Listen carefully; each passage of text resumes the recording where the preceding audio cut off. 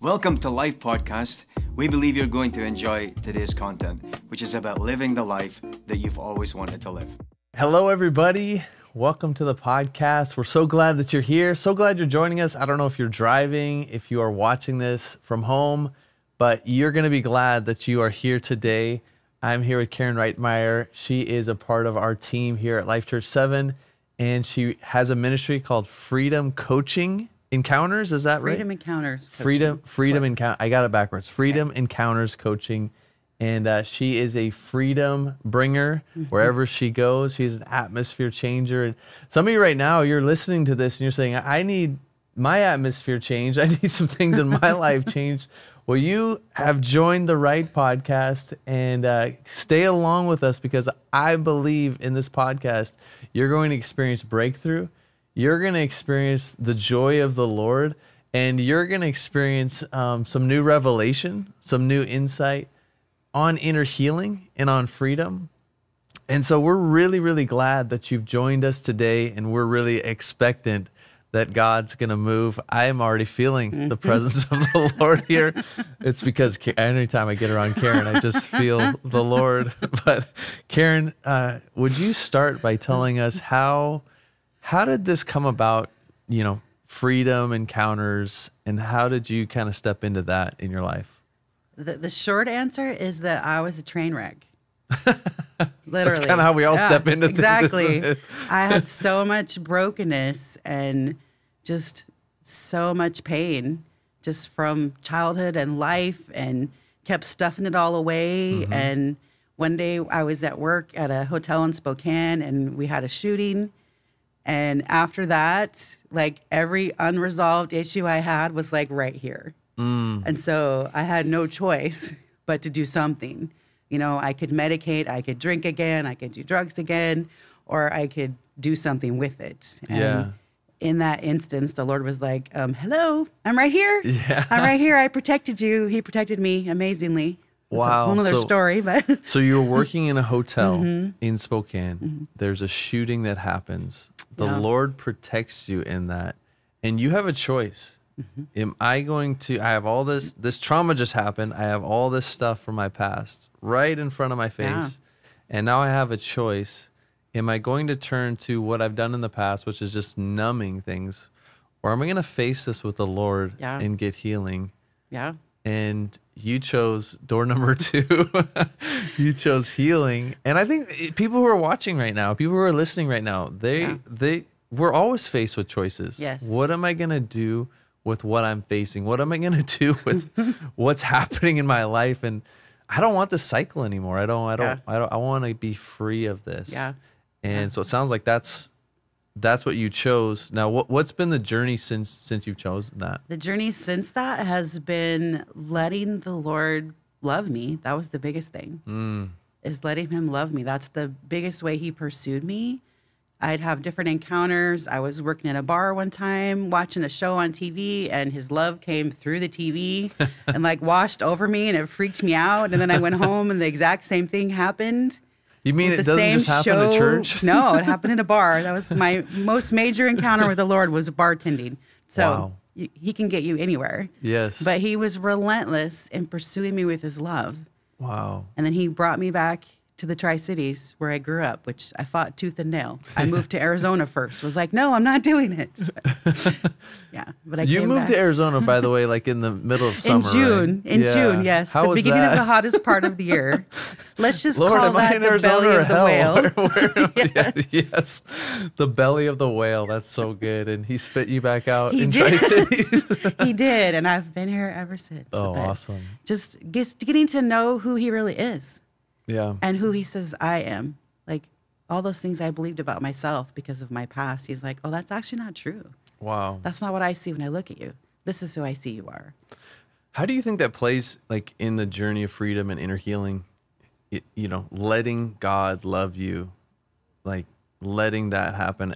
I feel like that's got to be the first step to freedom is receiving. It is. It is. And if we don't get rid of the things we're believing that are keeping him this way, because he never goes anywhere It's like we just turn around and we're not looking at him. He's like attached to your back. You know, you turn and you're like, where did he go? And he's like, oh, I'm right here. Yeah. You know, he doesn't go anywhere. Wow. But we turn from him and we turn our attention elsewhere and we focus elsewhere. And we get in this place where we can focus on, oh, I've got to fix myself. Because now I see that God actually loves me. So I need to clean myself up. I need to fix myself. Yeah. And we can get addicted to looking internally to find what's wrong with us. Yeah. And I totally did that. For years, I did that. I was always looking at, oh, I need to get delivered from this. I need to get delivered from this. And God's like, no, how about if you just come sit here with me? You know, look at me. Look at me. Don't look at that. Look at me. Wow. And we take ourselves on as a project to be fixed rather than a person who needs to be loved. Wow. And so then we treat other people that way. Like people who are difficult, like we see them as a project I need to fix. But no, they're a person that needs to be loved. And that just makes the process faster, easier. Yeah. Yes. That is so good. Because I'm just thinking like, I mean, older days, you'd go to Barnes and Noble, right? Or some bookstore, Hastings, you know, some bookstore, and it'll have the self-help section. And now that's just on Amazon. Like you can go on Amazon right now, and there's a whole genre of books that are just self-help, self-improvement. And it can quickly come into, striving, performing. It can quickly become, I got to get myself cleaned up. Yeah. And now I'm like only looking and seeing my problems. And I think that's so good to just, you know, that first step of just quit looking inwardly, quit looking at yourself, look at him. Yeah. Look at Jesus. Yeah. And I think if you're listening to this right now, take this as a prompting from the Lord. Yeah. Like, hit the pause button right now, and you've heard enough for so far. Don't hit the exit button, but hit the pause button and just look to the Lord right now. Say, Jesus, I receive your love. Yeah. Jesus, I receive the fullness of your love that you paid for on the cross for me. Yeah. And that, I think, what I'm hearing from you is that is the basis, the beginning, the genesis of freedom, of healing. It totally is. And because I think it's Bill Johnson is who I heard this from, but he says that we don't have permission to look at our past apart from the blood of Jesus. Wow. Because I don't own my past. Jesus does. But he will take me places that are affecting me today. So I can't figure that out myself. I can look at all the things, go, oh, I have to fix all these things. But he's like, no, actually, let's take this one thing. And he takes that one thing and he heals it. And you're like, wow, all the other stuff stopped. Okay. Wow. That was, that was the project. That was it. The root. That was the one thing I needed was there. And I thought it was something else. But he's like, no, I'll do this.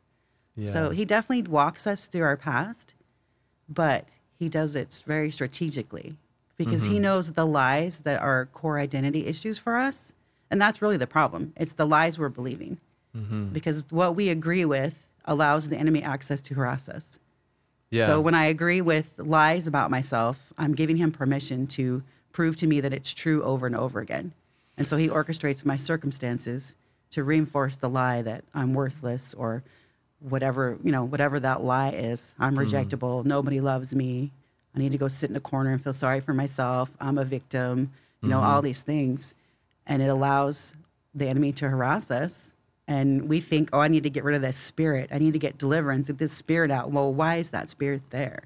Yeah, that's actually the problem. There's a stronghold. There's a house that's been built around wrong beliefs. Yeah. Yeah. So when the truth comes in, then there's no place for that spirit to land anymore. And you get delivered in an instant by Jesus speaking one sentence. Yeah. So one of the things it's really fascinating. You just said a lot of very, very profound things in a short amount of time because this is your life and this is your life message, really.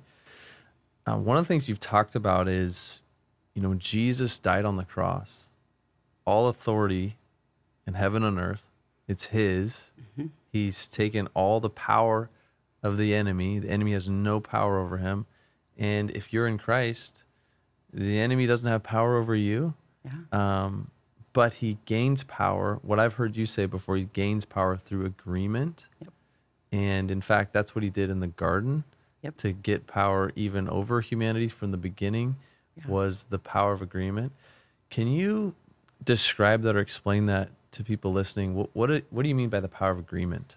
So the enemy has power, but he has no authority unless we agree with him. So if you look back at the garden, what really happened was the enemy was convincing them that something about them wasn't true. They were already like God. They were made in his image. They had access to everything. But they had one rule, right? Don't eat the tree. They had one rule. Yeah. All of that, and they had one rule. Yes. But the enemy came along and was like, oh, I want to be your ruler.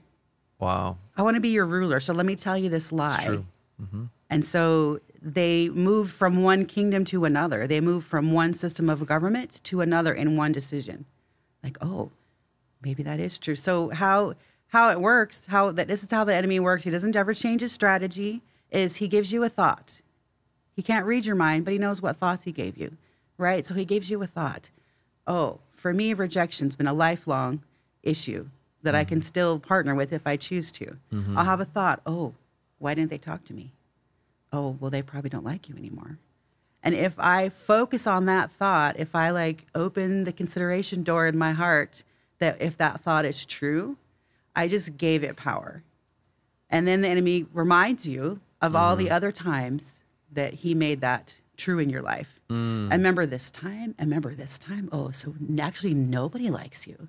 What are you even doing here?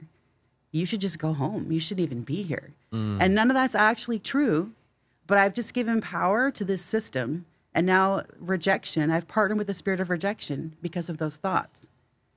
Wow. Instead of the truth, which maybe they were having a bad day. Did you ever think about that? Yeah. You know? I think that's actually the power of God's words, because it says, in Corinthians, it says to take captive every thought and make it obedient.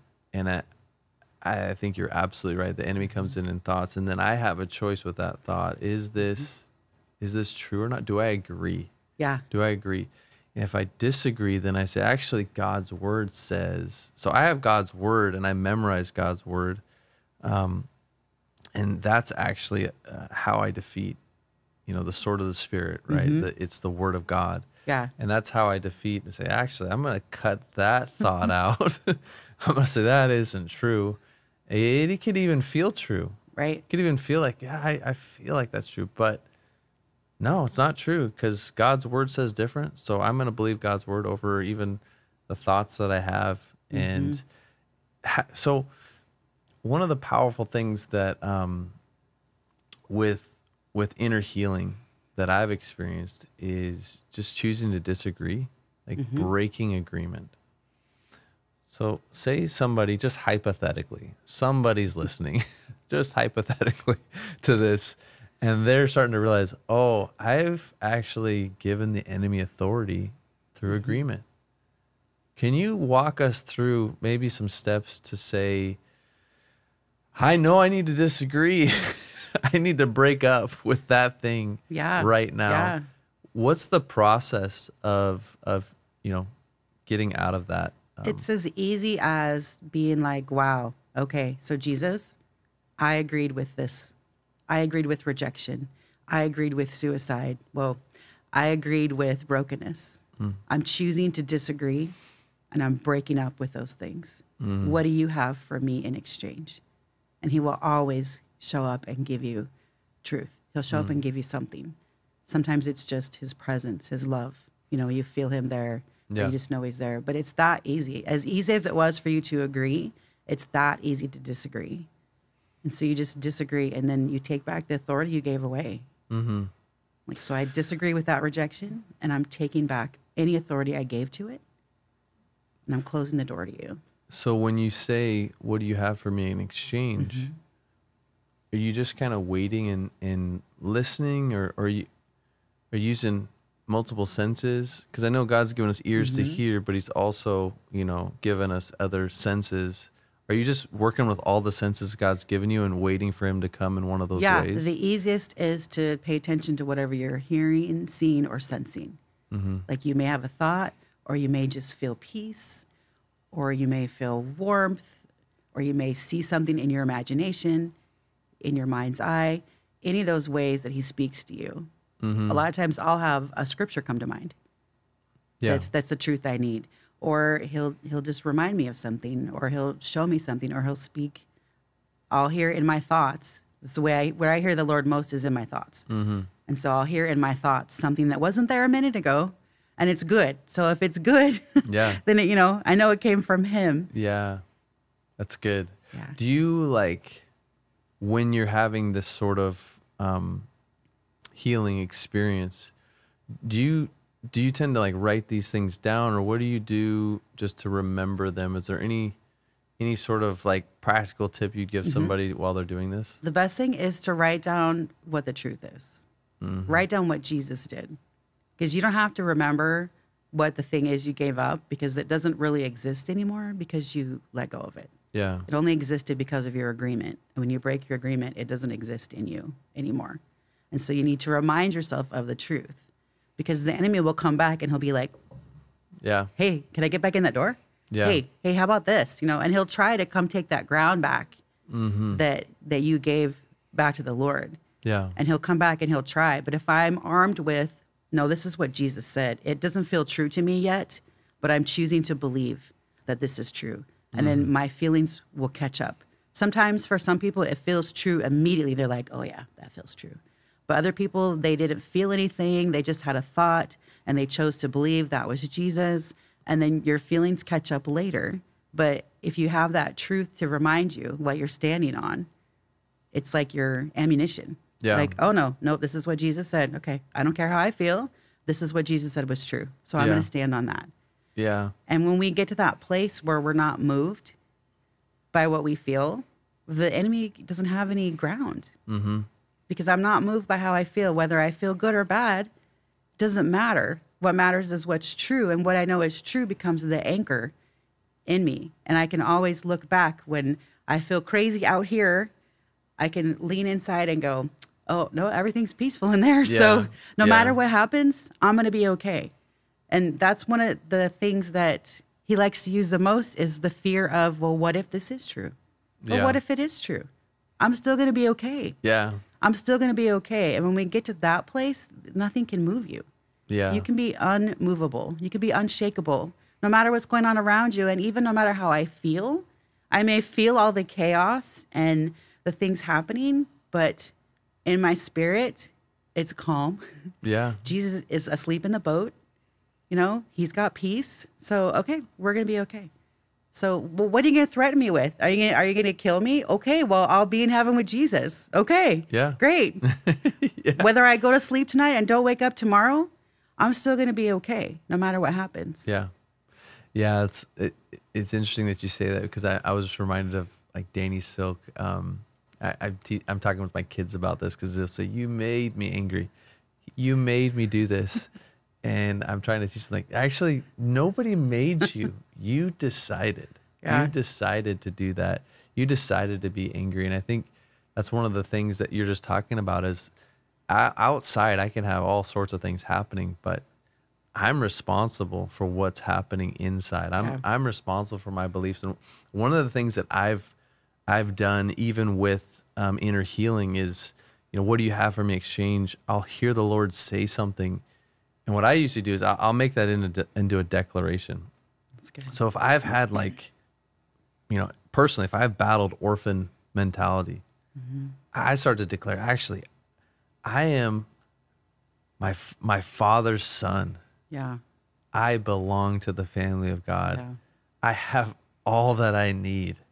Yeah. And I have a God who provides more than enough. These are just declarations that when I start saying that, things start to change. And that's the power of declarations. That's the power of declaring God's word and what he said to you. So one of the things I wanted to kind of talk about is, somebody might be watching this and be like, this is all good. Nah, that's great. Where is it in the Bible?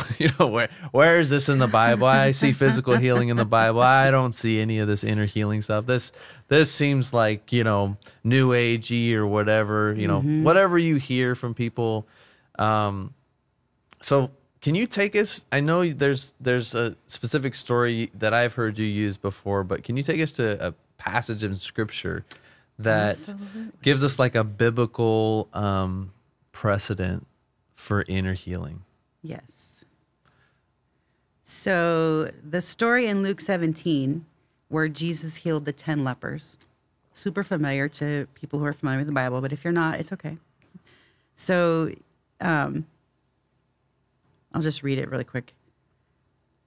So in Luke 17 and verse 11, it says, Jesus traveled on towards Jerusalem and passed through the border region between Samaria and Galilee. As he entered one village, 10 men approached him, but they kept their distance, for they were lepers. They shouted to him, "Mighty Lord, our wonderful master, won't you have mercy on us and heal us?" When Jesus stopped to look at them, he spoke these words, "Go to be examined by the Jewish priests." They set off, and they were healed while walking along the way. One of them, a foreigner from Samaria, when he discovered that he was completely healed, turned back to find Jesus, shouting out joyous praises and glorifying God. When he found Jesus, he fell down at his feet and thanked him over and over, saying to him, "You are the Messiah." "So where are the other 9?" Jesus asked. Weren't there 10 who were healed? They all refused to return and give thanks and give glory to God, except you, a foreigner from Samaria. Then Jesus said to the healed man lying at his feet, "Arise and go. It was your faith that brought you salvation and healing." And if we look at the Greek words there for healing and for salvation, at first they were healed, which it means that they were cleansed. They were healed from their affliction. But when the one came back and was grateful, when he left Jesus, he left whole, which is the word sozo, which means salvation, healing, and deliverance. So it's the whole package. So it's not just a cleansing, but it's like the whole package. Every part of you. So this guy was a leper. No one had touched him physically since he had leprosy. He had to live with all the other lepers. He had to live in the commune of victims. They're all victims of this disease. Yeah. And I'm stuck here and I can't have any contact with my family, with people I love, any of that. So maybe he was struggling with some rejection, perhaps, some abandonment, some loneliness, feeling like a victim. Like, what did I do, to deserve all that? And Jesus restored him emotionally as well as physically. Yeah. Restored him to wholeness, which is what Jesus came to do, right? Yeah. He came to restore us to wholeness. So you said the word sozo, saved, healed, delivered. Yeah. And so kind of how I think about that is like, they were cleansed, so their body was healed, but their soul and their spirit was not healed. Yeah.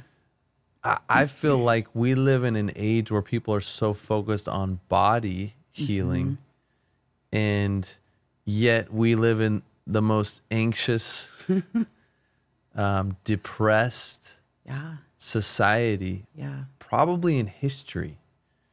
And the number one medication in America is anxiety medication right now. So we've focused on body healing, but our souls need healing. Our spirits need healing. And what I'm, just from what the passage that you read, what I'm seeing with this one, he got the full package. He got the full meal deal. He got the full package of healing, and he came back to Jesus, and he said, I thank you. And he said, your faith has sozoed you. It's fully healed you. And so I would say there's definitely a biblical precedence then for inner healing. Absolutely. There's a place for inner healing. We at the church, and I've experienced this with you, is we have a ministry, we call it Sozo.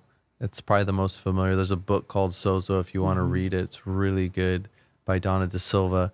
But can you briefly describe what is a Sozo experience? Because now I'm intrigued, as a listener. I'm talking for you. And now I'm intrigued as a listener. Yeah. Describe what is a Sozo in terms of an experience? Can I get a Sozo? Like, I know I need inner healing. What does that look like? So Sozo is a set of tools that we use to help people connect. The goal of a Sozo is to get you fully connected to God as your Father, to Jesus, and to Holy Spirit. Because each part of him, even though he's one, each part of him provides something different for us.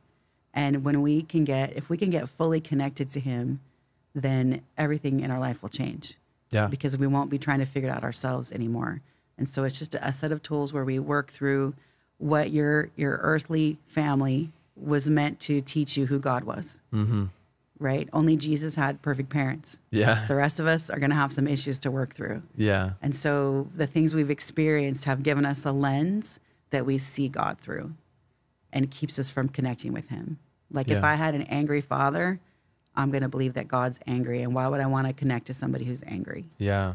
When actually he's the most loving being in the universe that ever existed. Yeah. That in one moment in his presence can change a lifetime of pain. Wow. But I have to get in his presence. And sometimes I need help. Yeah. Sometimes Jesus sozos you on his own. He walks you through things, people have I've dreams. experienced that personally. Yeah. Totally. He walks you through I had a vision things. where the Lord came and I got really deep healing. Yeah. So I've experienced Sozo ministry and a few times with you, and it's really helped me connect with the Lord. Yeah.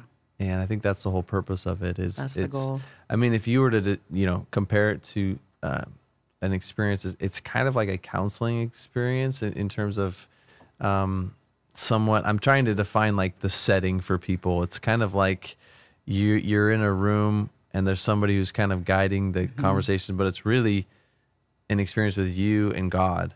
It's not. We're there to facilitate you connecting with the Lord, and we have things we can do that will help you. It's not a counseling session per se, because we're not going to sit and talk about your whole entire life. Exactly, and that's the difference. I was more thinking like the setting of it. Yeah, we're gonna sit. There'll be 2 or 3 of us in the room with you. Sometimes 1, it just depends. But we're gonna ask Holy Spirit what He wants to do for you, and let Him lead, because He knows the places that you need to go. And I've been in multiple sessions where I'm like, oh, I see the problem is right here. I see what that is.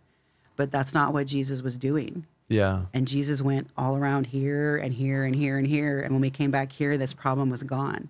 Because I was seeing that problem, but Jesus was seeing why it was there. Yeah. And so He takes you right there, so you don't have to figure it out. You just get to connect with Him. And sometimes we need somebody to help us figure out how we're hearing from Him. Yeah. There's just things in the way that we believe, or things that happen to us, that we just need someone to help us walk through. Yeah. To get fully connected to Him. Yeah. Some of the most powerful encounters I've ever had have been in those Sozo experiences. Say someone's here locally and they're like, I think I need that. I think I need to do that. Is there a way to like sign up? Or there is. You can go to our website. It's freedomencounterscoaching.com. We talk about, we call it a freedom session. Sozo is some of the tools we use, but we do have other things that we do as well.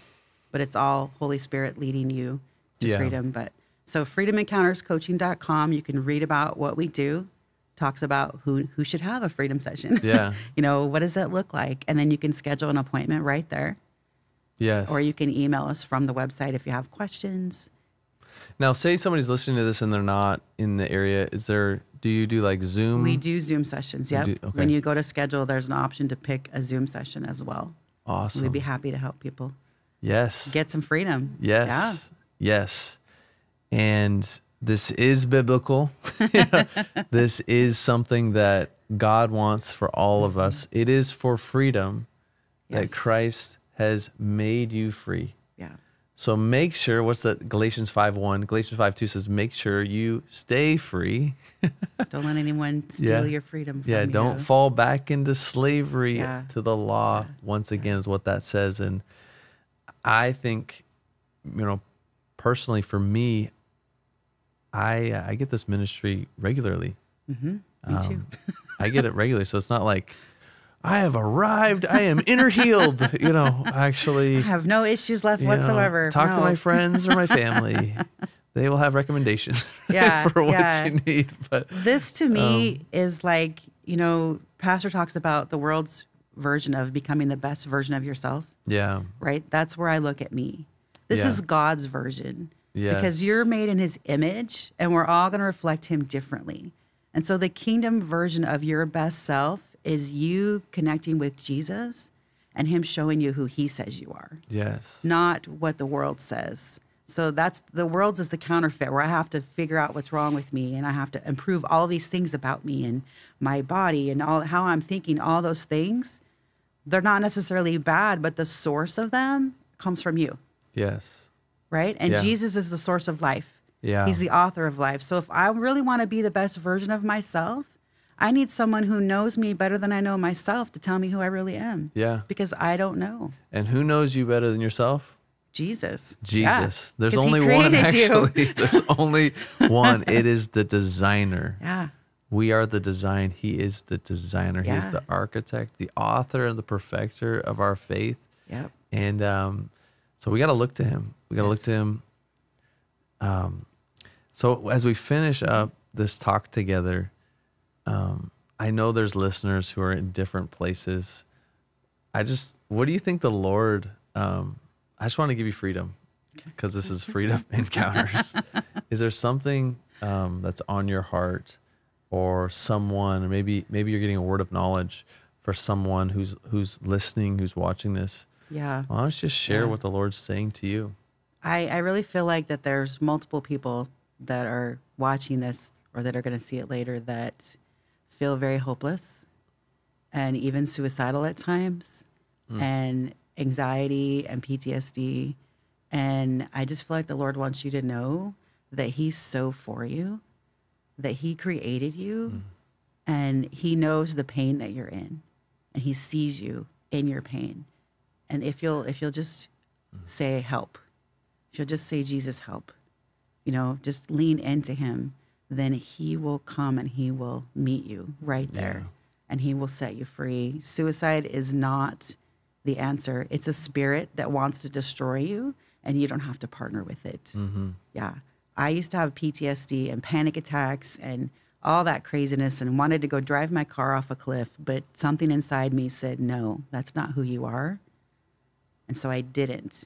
And now I know who that was talking to me. Yes. Now I know. So I just want to pray. Yeah. Is that okay? Yes. Okay. Please release freedom. Release it. Yeah. So Jesus, we just declare freedom for every person watching who's struggling with hopelessness. Yeah. With suicidal thoughts, with anxiety, with PTSD.